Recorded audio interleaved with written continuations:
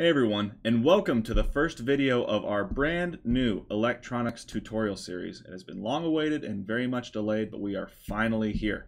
My name is Aaron from AX Electronic, and today we are going to start learning about electronics.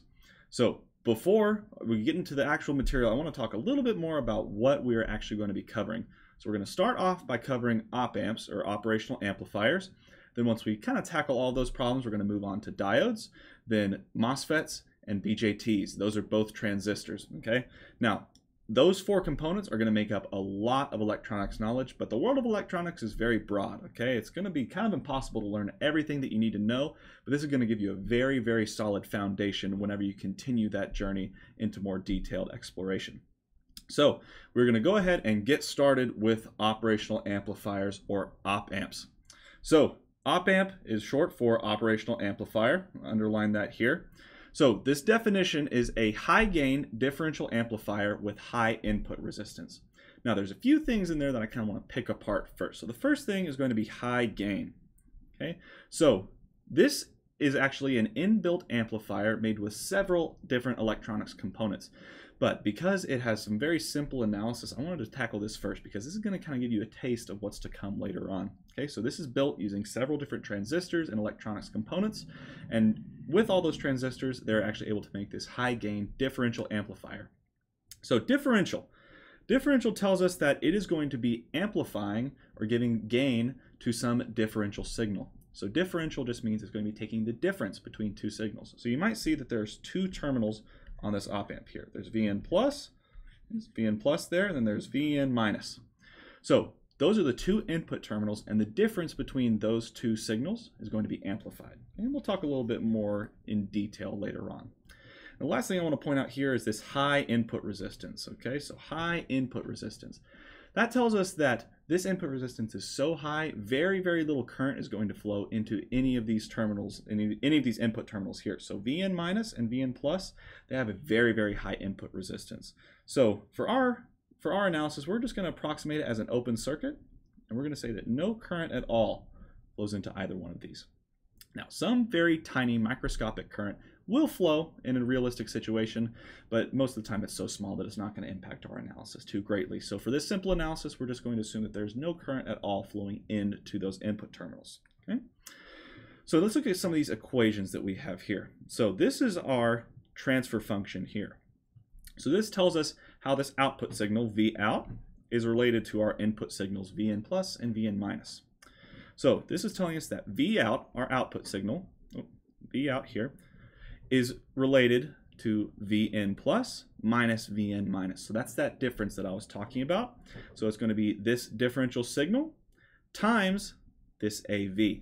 So that's going to be our voltage gain. So that subscript V means voltage. That's just telling us it's voltage gain. So our V out is going to be an amplified version of the difference between those two inputs. So let's do a quick example real quick. Let's say that on Vn minus, I have 0 volts exactly. Now on Vn plus, I have 0.01 volts. Okay, so there's a difference between Vn plus and Vn minus of 0.01 volts. This is a very easy example. So our V out is going to be this 0.01 volts times this AV here. So let's just say our AV is 100 at the very beginning. That means that our V out is going to be 1 volt. So that's amplifying the difference between those two inputs, okay? And then like we said again, the input resistance is very large. We're going to approximate it as an open circuit. Okay, so that's going to be pretty important. No current is going to flow into those terminals. So this is going to give you the background that you need to start solving some of these different problems. So let's talk a little bit more about this gain. So we start off with this same equation. V out is equal to AV times the difference between Vn plus and Vn minus. Now this AV is very large, and it's built that way in the chip for some very specific reasons. So this AV is very large. Usually it's going to be much, much greater than 20,000, okay? So that just means if we have a 1 millivolt signal on our input, or a 1 millivolt signal difference on our inputs, then we are going to have a 20 volt signal on our output. So that is amplifying it quite a bit, greater than 20,000, and it's likely going to be greater than that, just because it has to be much greater than 20,000 for it to be considered very, very large. Now, something important that you might see here is that we have two other inputs, VDD and VSS. So these are our power inputs. So these devices are active devices, meaning that in order for them to amplify or do all these cool math operations, that there has to be some power input. We're not just creating energy out of nowhere. We have to have that from somewhere. So that's going to be coming from our power inputs.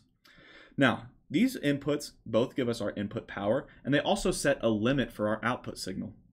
So let's suppose that we have, again, 0 volts here. Let me make sure that's clear, 0 volts. And we have 1 millivolt. And let's just say our AV, or our gain, is 20,000 for now. Okay, so our gain is 20,000.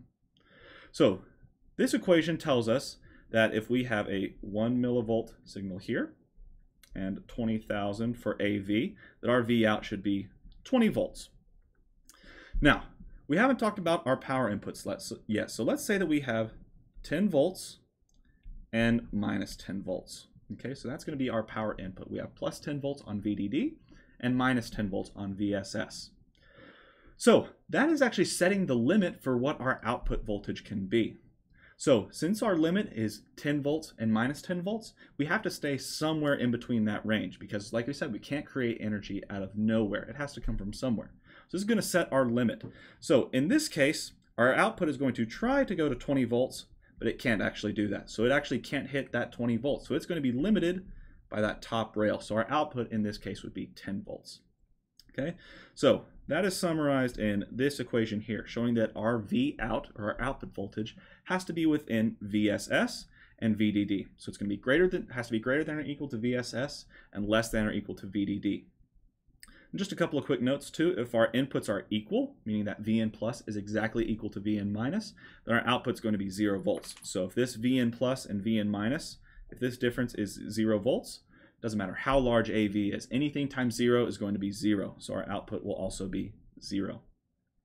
So this is what we touched on before. If the inputs are just slightly different, even by just 1 millivolt, the output is going to try to go very, very, very large. Okay, but it's going to be limited by VDD and VSS. So in this example, even though it wants to be 20 volts on this output, it can't get there. So it's going to be limited by those rails, 10 volts and minus 10 volts. So our output signal would be 10 volts. So you might be asking yourself before, why did we have a plus 10 volts and a minus 10 volts on our power inputs there? And the reason for that is because usually it's really nice if we have a symmetric input power. So if we, for example, used 10 volts and ground, 10 volts and ground, I'll just use that sign for ground, then we're going to be limited to only positive signals. And we'll see later in some of our amplifiers, there can actually be negative signals. Okay, so one of the simplest amplifiers is actually called an inverting amplifier. And what it does is that it does provide some gain, but it also inverts our signal. So if our input signal is positive, our output signal is going to be negative. Okay, so usually it's just a little bit easier if we have our inputs and outputs symmetric, or if we have our input power symmetric. So if we have 10 volts and minus 10 volts, that's going to be a whole lot easier to analyze in the future than having 10 volts in ground. Now, that's not to say that you can't have 10 volts in ground. You definitely can. We'll talk about a problem where we don't have a symmetric supply later on, but it does get a little bit more complicated. But we'll tackle that whenever we come to it. Okay. So now I just want to go over a couple of little examples of some of these OpAmp problems. These are going to be very, very simple. So first thing we're going to do is that we're going to try and figure out what voltages we know for a fact. So what voltages we know for a fact? So we know here that our minus terminal, so this Vn minus, is connected to ground. So that means that no matter what, Vn minus has to be 0 volts. Now, on our Vn plus, we have this sign. So we have a sinusoidal voltage source. So this is a voltage source that is varying with a sinusoidal waveform. So that is going to tell us that it is varying in a little bit of a different way than what we may be used to. So I'm going to show it on this graph over here. So on this graph, I'm going to show this sinusoidal waveform, just like this, okay? So this is our Vn plus. So this is our positive input voltage, okay? So what this looks like on our input is just a sinusoidal waveform, okay? Now, let's try and figure out what our output looks like. So let's start from the very, very beginning. So at this very beginning, we start off with a positive input voltage. So that positive input voltage, it could be maybe 1 millivolt, could be 10 volts, doesn't really matter. So let's just say that it's 1 volt to make things a little bit easier. So at this very beginning, we have 1 volt. Now 1 volt is definitely a lot greater than 0 volts. And once we amplify it, this V out is going to saturate, or it's going to do what's called hit the rails. So it's going to start off hitting the rail. So it's going to immediately jump to VDD. Okay, so it's going to immediately jump up to VDD. So we're going to stay positive. We're going to stay at this positive rail until we finally hit this 0 point. So at that 0 crossing, we're going to drop down to 0. Now, our signal doesn't stop there. Now we're going to this negative voltage. So now instead of positive 1 volt, maybe we have negative 1 volt here. So whenever we have this negative 1 volt, what's going to happen? Well, now our Vn minus is less than our Vn, or our Vn plus is less than our Vn minus. So that means that this signal that we're amplifying, this differential signal, is now negative. So our output is going to try and go as negative as possible. So it's going to hit that negative rail.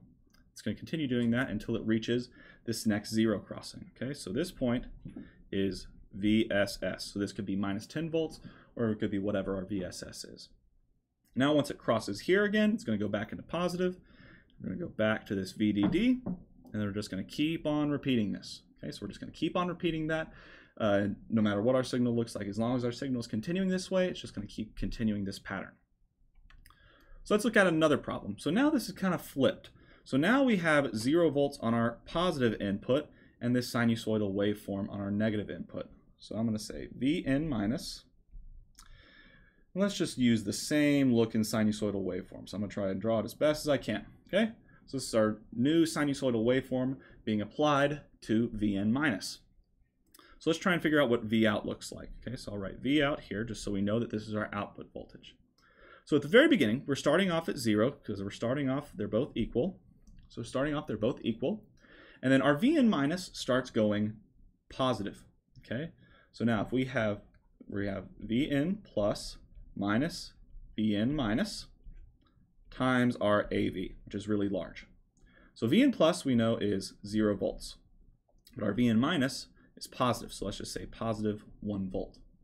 So if we have 0 minus a positive 1 volt, that's going to give us a negative value. And a negative value times this very large gain is going to cause this thing to saturate. So we're going to start off at this 0 point, and then we're immediately going to go to VSS. Okay, so we're immediately going to hit our VSS down here. And then, like before, whenever we hit this 0 crossing, we're going to come back.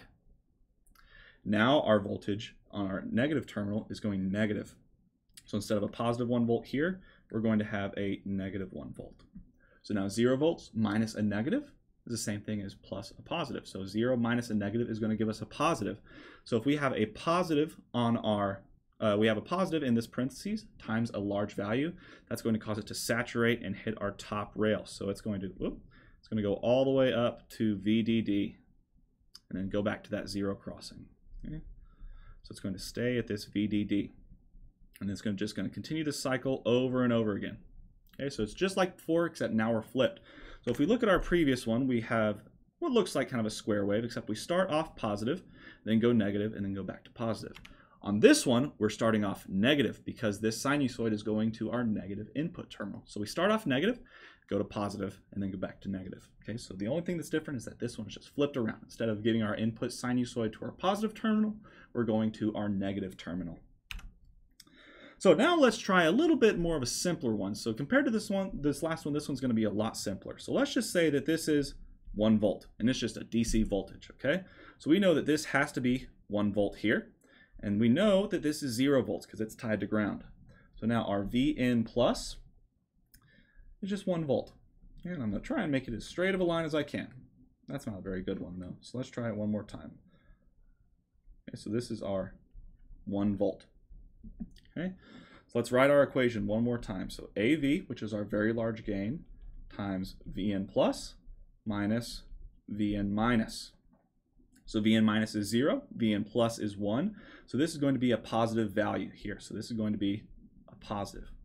So a positive times a very large gain is going to give us a very large positive on the output, but we're limited by the rails.